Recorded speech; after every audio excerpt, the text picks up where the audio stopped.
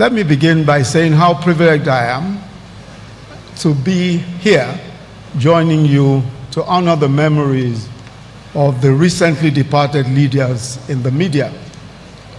The roll call of these leading lights that have left us is a truly impressive one, and it can be said without exaggeration that eternity has claimed a rich harvest.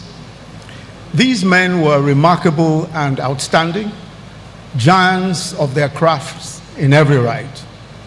While we recognize that their exit leaves a significant vacuum, this gathering serves a threefold purpose.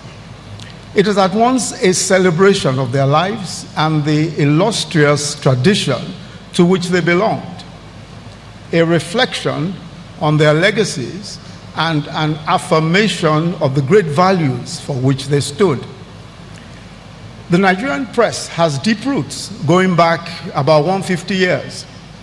Indeed, the Nigerian press came into existence before Nigeria itself and was instrumental to the birthing of this nation.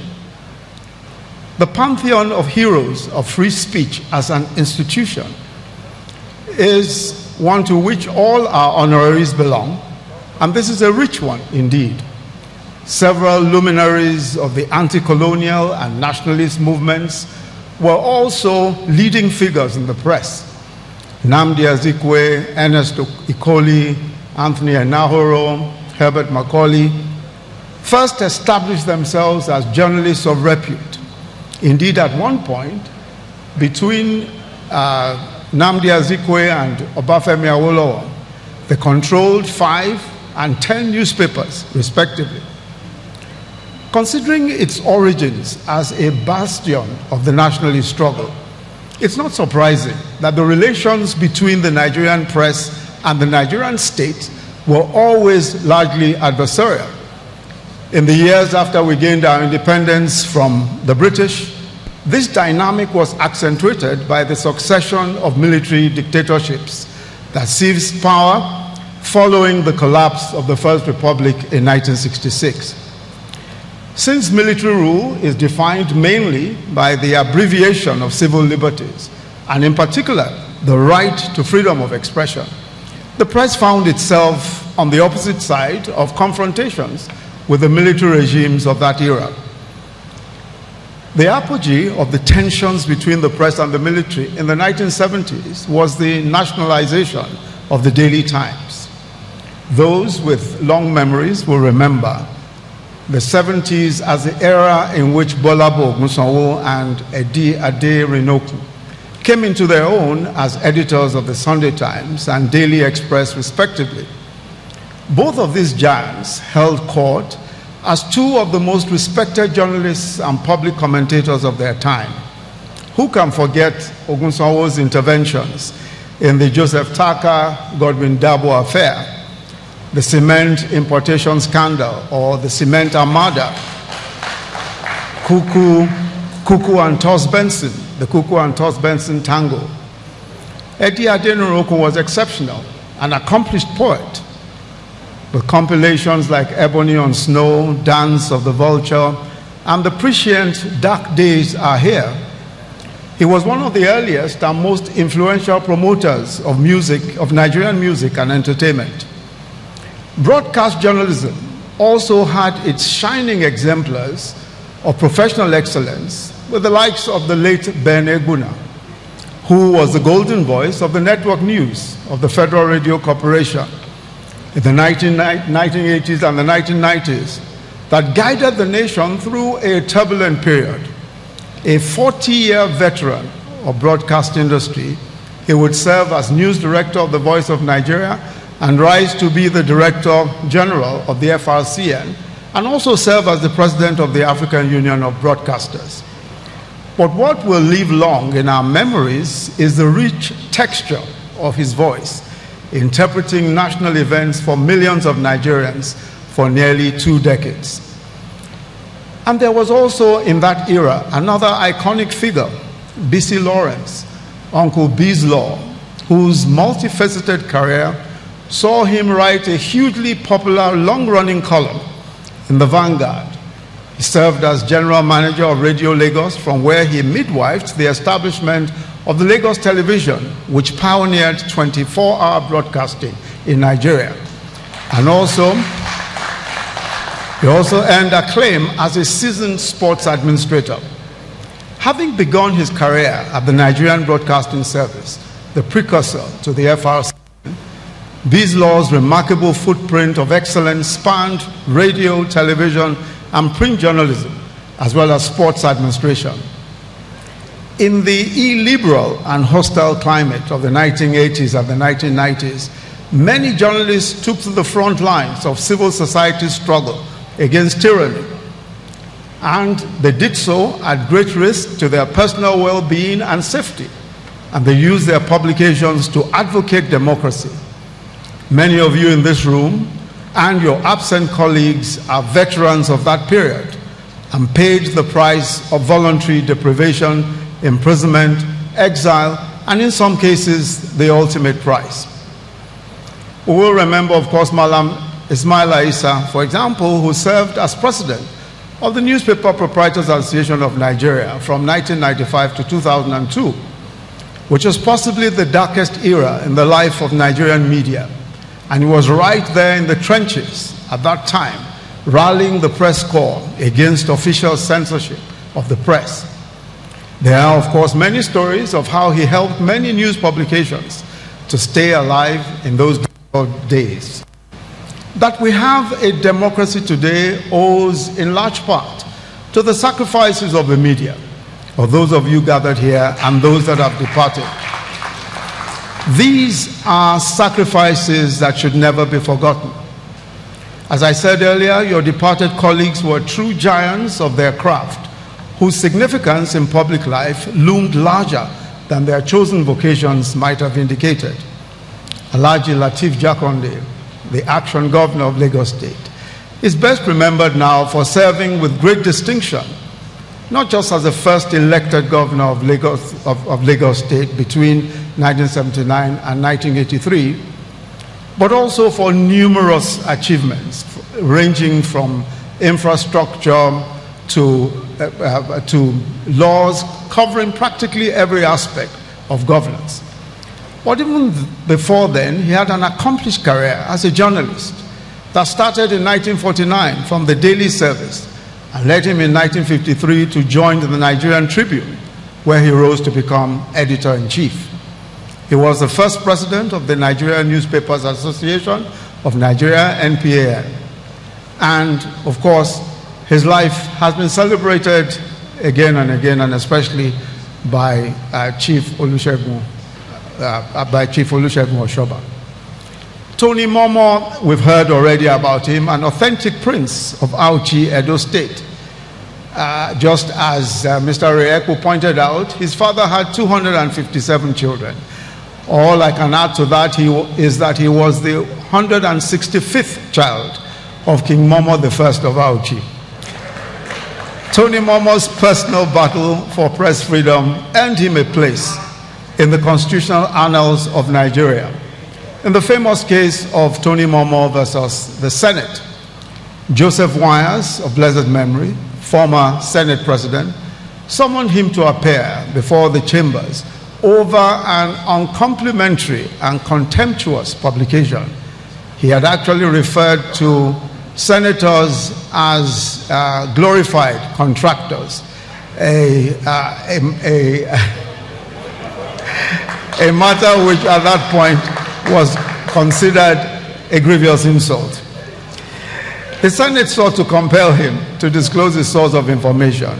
And as you've heard, Momo sued the Senate at the Lagos High Court over what he described as an attempt to infringe press freedom in the country.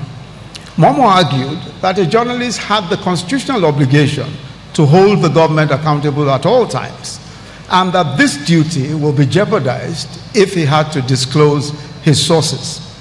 The High Court agreed that an individual had the right to refuse to disclose their source of information, whether that individual was a journalist or not.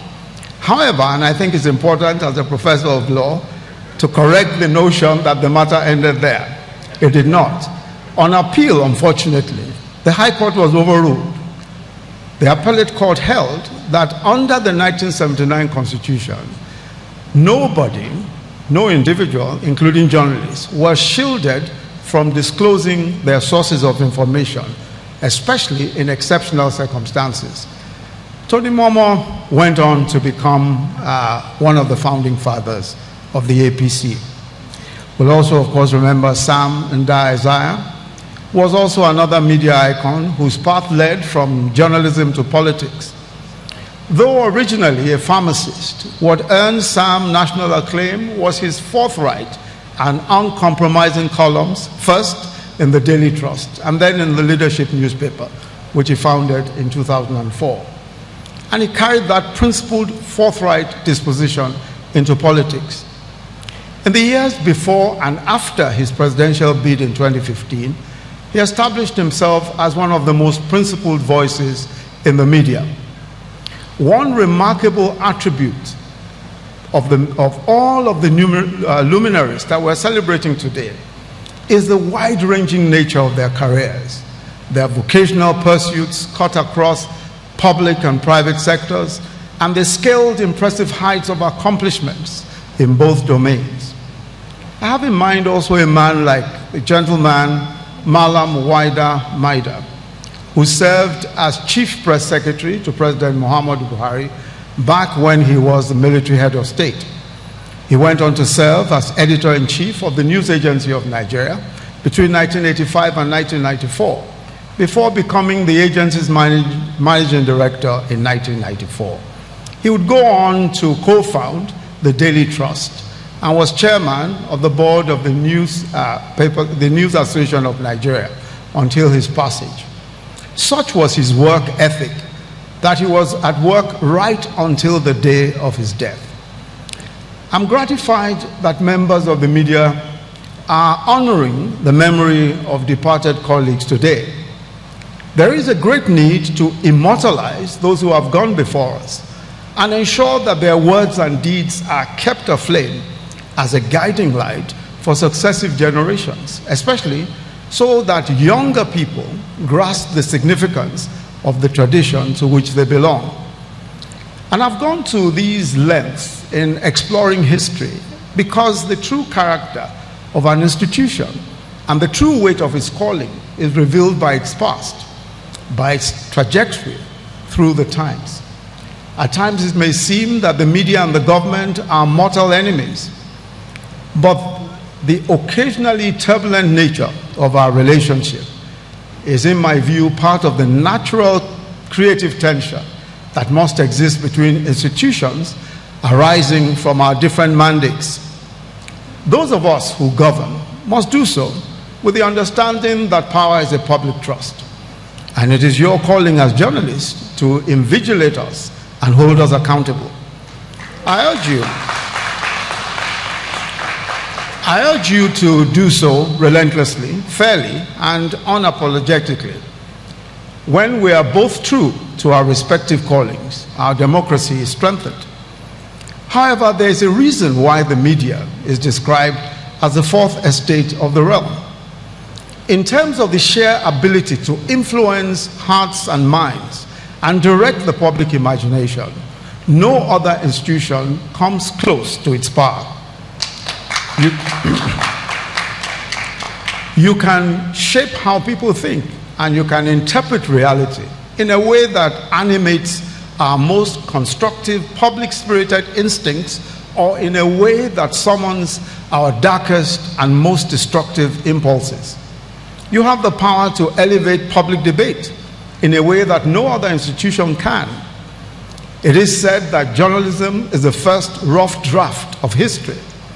It is true that reportage shapes the perception and understanding of events. It shapes memories. And because of all of this, it can influence behavior for good or for ill.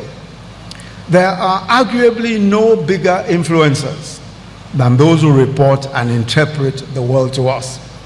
This is considerable power, and it comes with responsibility. And I emphasize this because we are at yet another defining moment in history, the age of technology, where once the dissemination of news was the preserve of states and corporations, the information revolution has completely democratized the media environment. The very meaning of the term media owner has changed and no longer refers to people with the profiles of some of those of us who are here. In this era of citizen journalism, everyone now has a voice, whether through blogs, websites, online publications, podcasts, etc.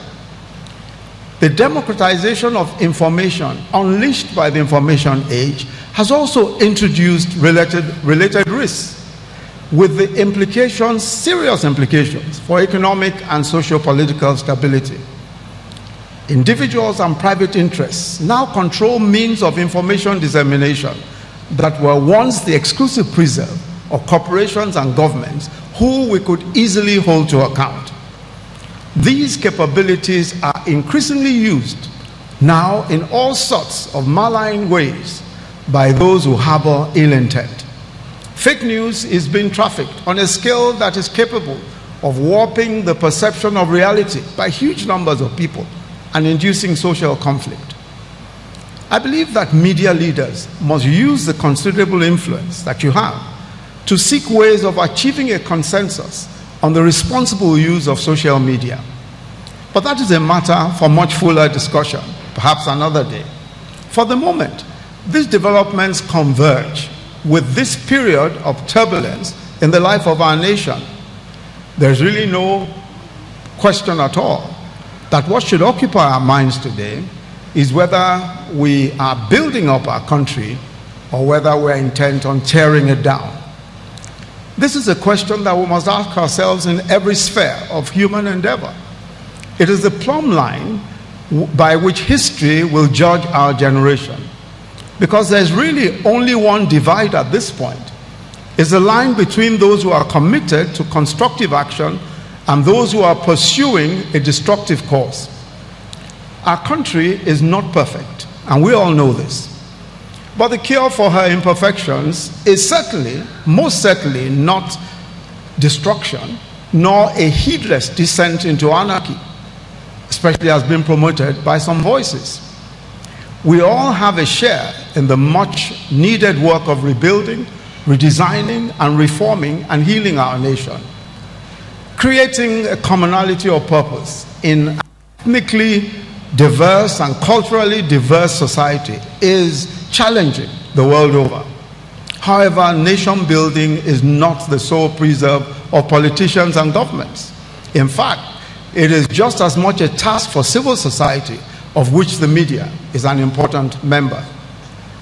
The giants that we celebrate today understood that journalism operates in a social context and cannot be value neutral. This same cognitive commitment is incumbent upon all media practitioners. We are at a time in our national odyssey in which retailers of discord and merchants of strife are working assiduously against our collective potential as a people. Among the powers of the press is the ability to amplify and to drown out voices. Media practitioners have a responsibility to exercise discernment in their deployment of their platforms. In this regard, we must ask ourselves whether we're empowering and amplifying the most insensate and intemperate and incendiary voices in our midst while marginalizing the voices of reason.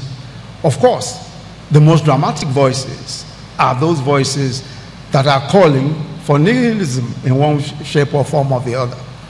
It is true that freedom of expression is enshrined in our Constitution, but we all agree that society, progress, and order depend upon the responsible exercise of freedom of expression and other freedoms. Otherwise, the end result will be anarchy.